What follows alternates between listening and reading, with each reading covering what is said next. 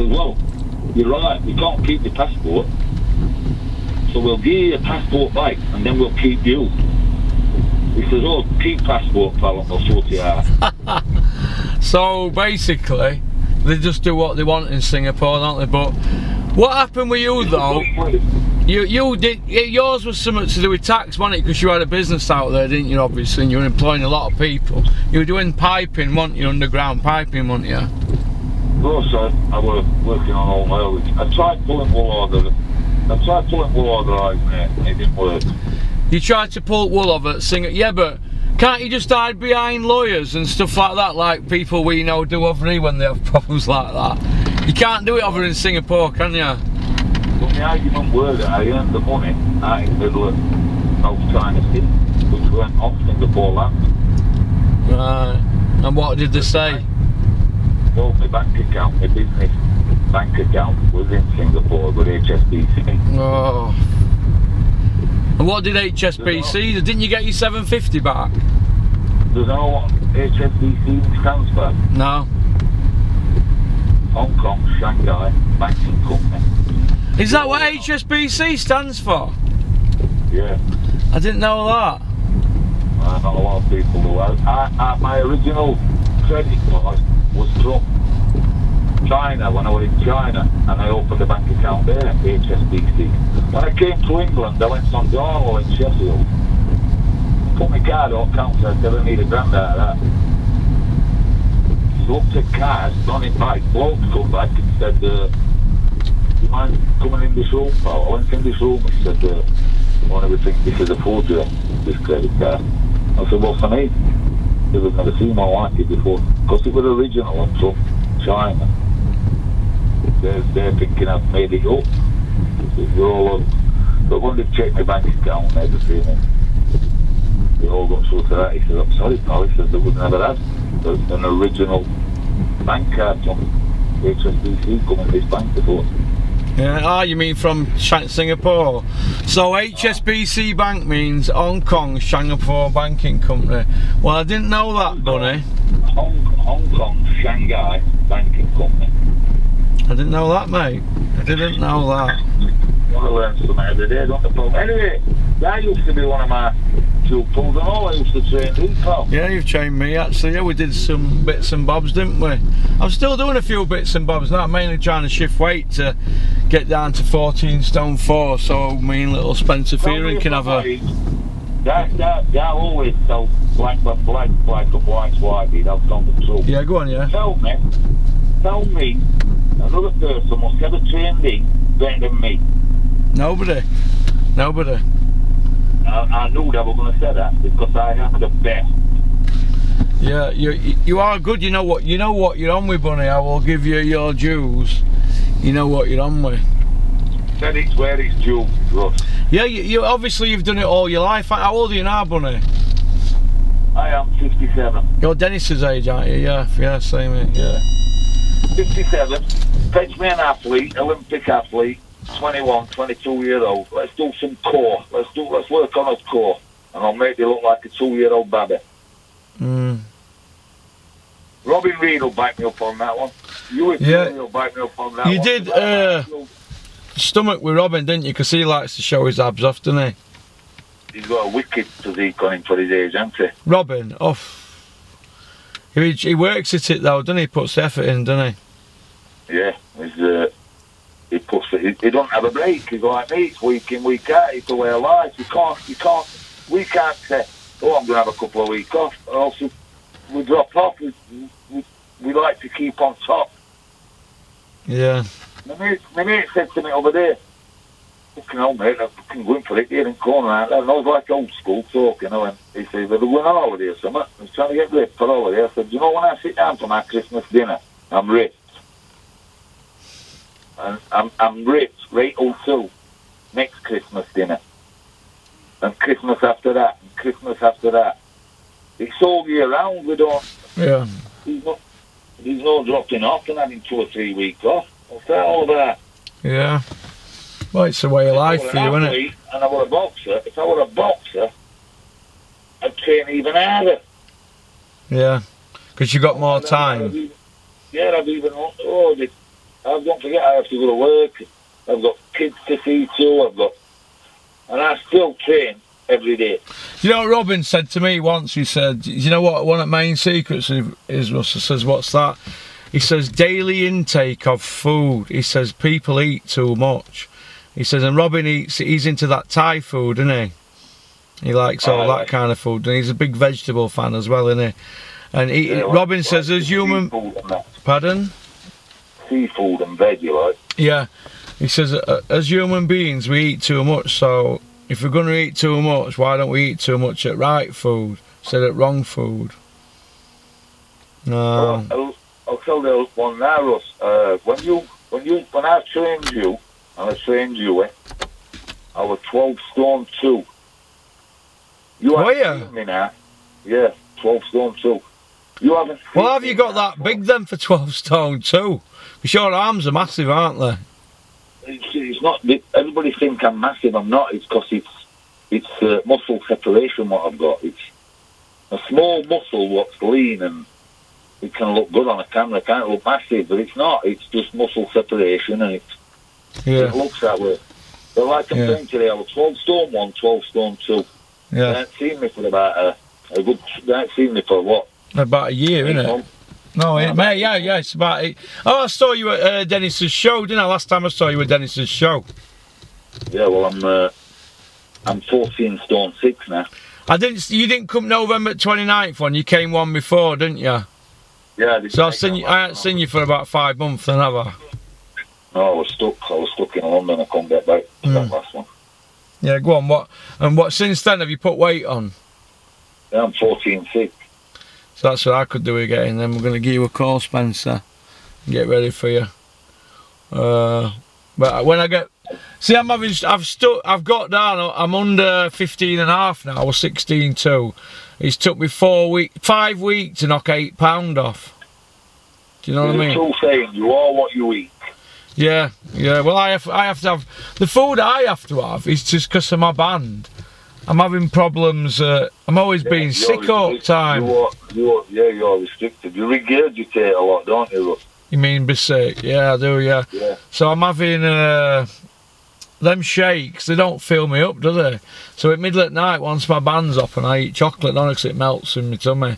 Or I have beer. I shouldn't have beer if I'm training that hard, should I? So you can go out and put a good session in and then eat wrong food, can't you? Well, that's why I don't look like Robin Reid, innit?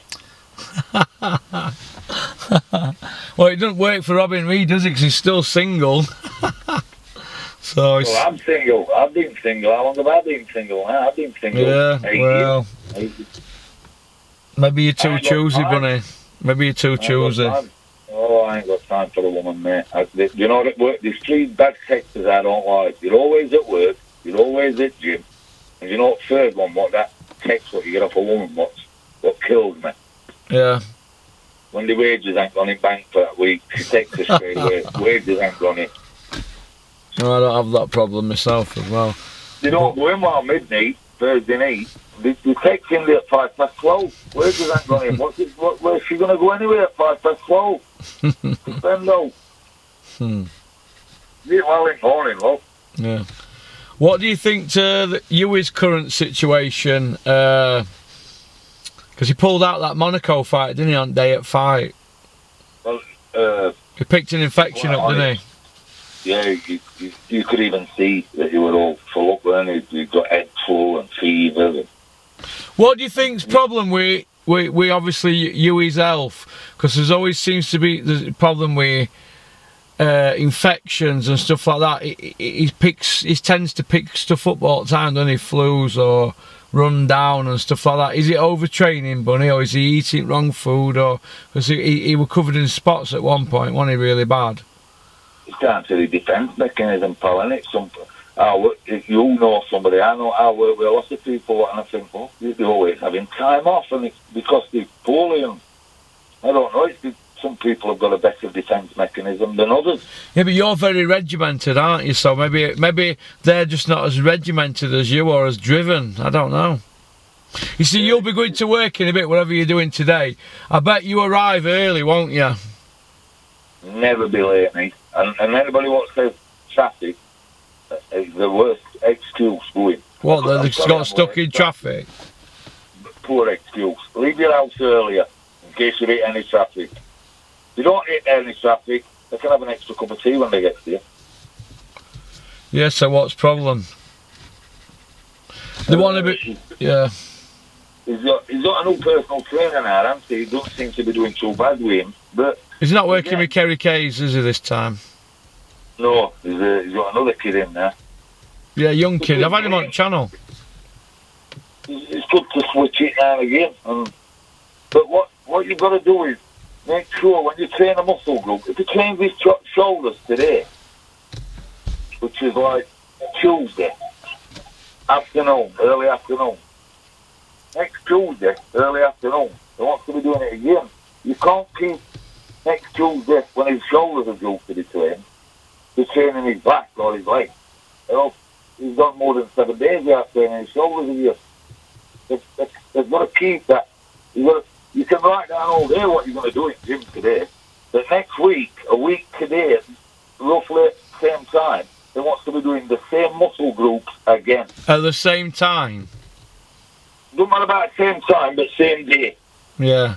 That's why, do you know, when obviously I did all that jail, I know you've done jail, but I did a long time and Peter did. And when we did our jail, Peter had a good physique on him when he come out, and I did. Is it because we were eating the same meals at the same time? Because there's a lot of tuna in prison, because that's all you can get to in the tuna. And you're training at the same time. Is it because your body gets used to training and sleeping at the same time as well? Because your door's shut, innit, at 9 o'clock? Yeah, you get into a routine, don't you? And your body starts to adjust. Well, out here, it's hit and miss. It's like, I've got to go to something for Dennis in about 20 minutes, so I can't go meet that guy we're training with today, so that's no good. And then tomorrow I've got some on. You've got to be punctual, mate. You've got to be regimental on it. You've got to serrate. It's this time of day. It's shoulders. And if somebody says, "Now let's do his back today," there's no way you can hold a gun at my head. I'm not doing my back. I'm doing my shoulders. My shoulders need doing today. It's a must. Yeah. So you'll do your shoulders today instead of, you'll drop everything to do that, everything, even family commitments and all that. Well, I did it this morning, mate, at 7 o'clock, before family got out of bed, before my gaffer wanted me doing out. I do it in my time, early in the morning. Yeah. I work all night, don't I? So yeah. When I finish work, which I finished a bit early, I was able to come home, get a few hours sleep. Anybody what's not getting in while 3 in the morning, he stays on at gym 4 hours later. No, they're not. Yeah. Will a professional boxer go to bed within 3 or 4 hours? Have somebody walk to his room to get him up, get him to gym, and he's not there, he's not in his bedroom. Because that'd be me, I won't be in my bedroom, I'd be at gym waiting for that ball. Yeah, well, that's how they work it though when Peter does his camps, isn't it? Like Amir Khan, right? He's tucked at gym and he fetched back and he has a chef and everything, doesn't he? In his suite and all that. It's all done, it's all laid on for you, isn't it, when you're a top athlete, isn't it? Well, it gets all laid on for them. They get fetched and carried, and before they know it, they start losing weight. Do you think that's what the problem is? A lot of these fighters, they're pampered too much and over pampered. Well, I watch them all and I think, wait, how come it's on its first round? He's blowing out his ass. You see, you know, when I brought you on board to it with Peter and Huey, I watched for them first few weeks. You never said a word.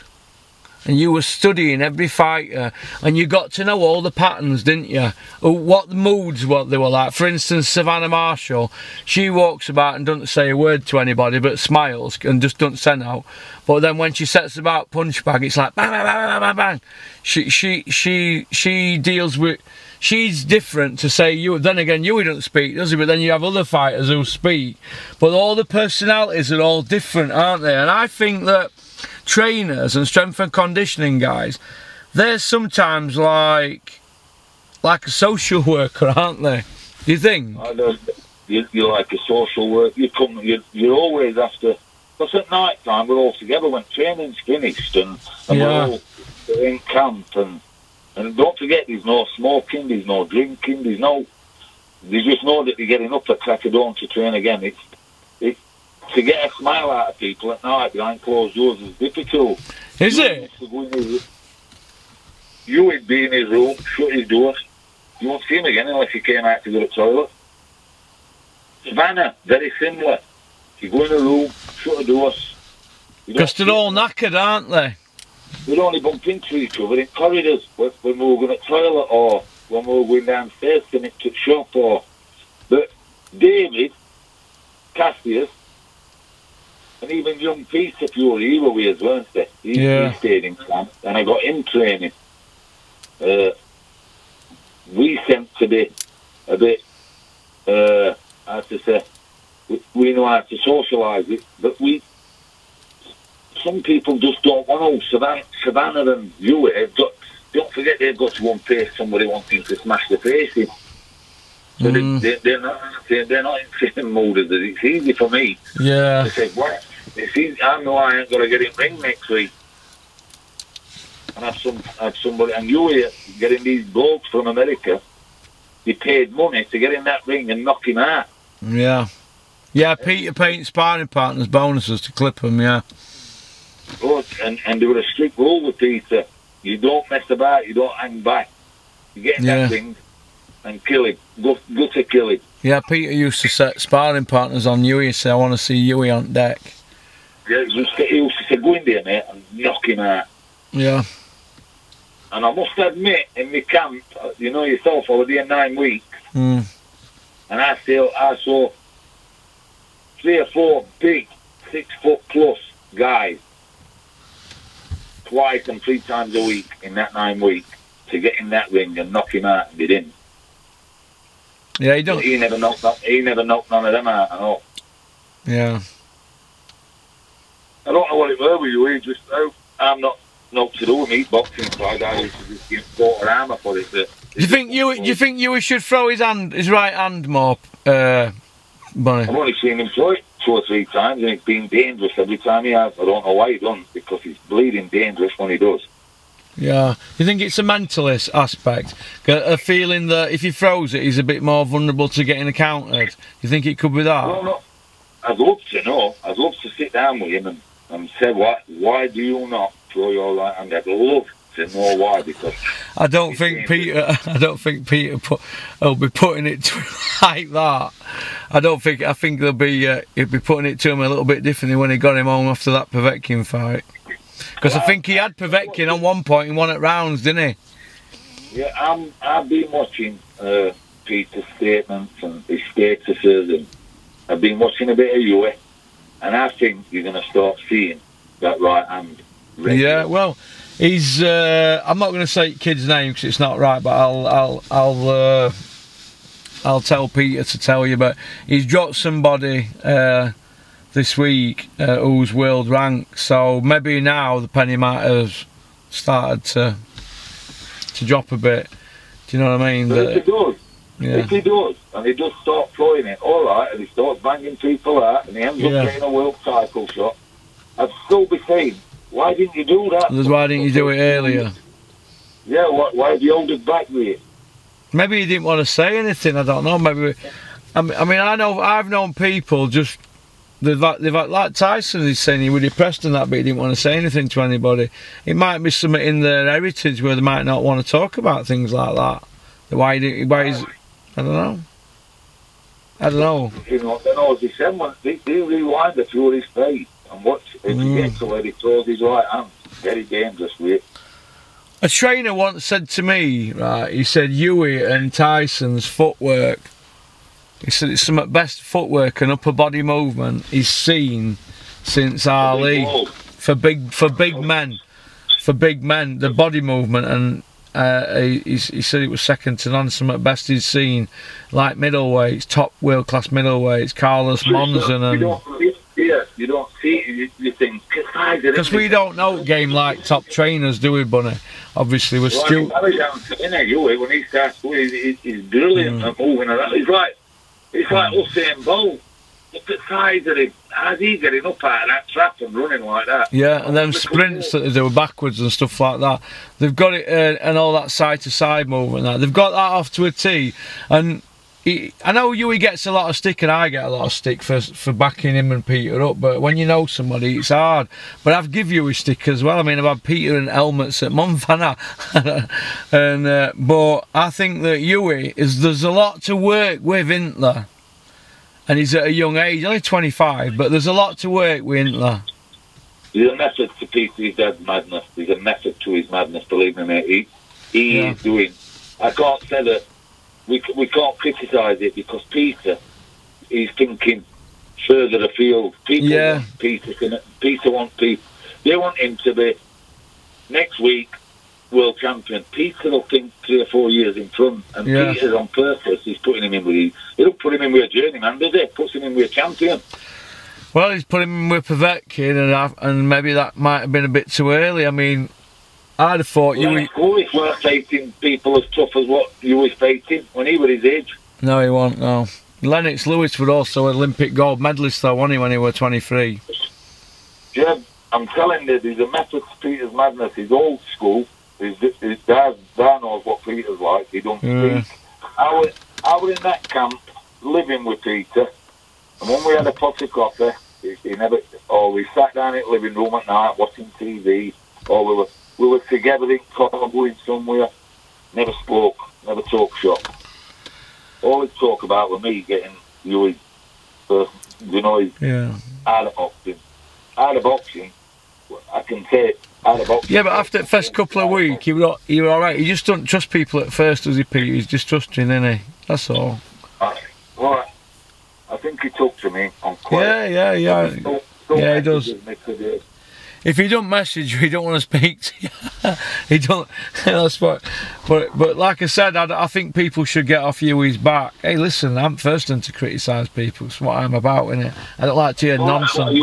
That's why you'll get your likes and your views. Yeah. Speak your mind. We don't want nobody talking. If they start telling me now something what's not right, go in one ear and out the other, and I'll think, I don't want to talk to him no more. I like to talk to him because they tells me what it is as it is. Yeah. Yeah, I mean that's why I've got a bit of backing now at channel. It ain't nothing, I'm not getting anything out of it. But, we're putting a lot in and not getting anything back, and it was starting to bother me a bit. I mean, what sort of people are putting money into something and they're losing and they're not making anything? It's counterproductive. And now I've got no pressures. I can do this, I can do other things and that, and not have to do this and lose money. So we don't make out, but it ain't costing me now, if you know what I mean. So I'm happy now, and I'm a bit more enjoying it a bit more, because you can feel a bit downtrodden, can't you, with people abusing you on social media. Do you know what I mean? Can, so it's mentally, innit? It can get you mentally. So I've got a girl now dealing with all emails and stuff like that, and she just doesn't send me any disgusting things that we sent. You know what we're getting sent. There's sick people out there, Bunny, isn't there? Yeah, you've just got to carry on regardless. Don't let them get you there. Nope.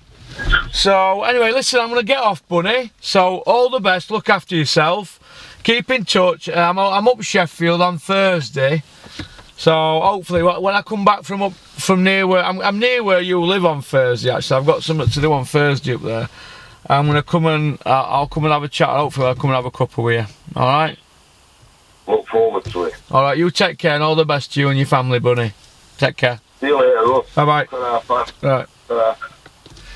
That's Bunny Johnson from Sheffield. He went to school with Dennis and Sean Bean, I think, and all them, John Daly and them. So, alright, so that's about it, really. So, peace out, keep on trucking, keep supporting boxing. Nice to have a little bit of a chat about boxing and intertwine it with talk about steroids and things like that. It's alright then. So you've got a part 1 and part 2 there, Bunny Johnson. So alright, so take care.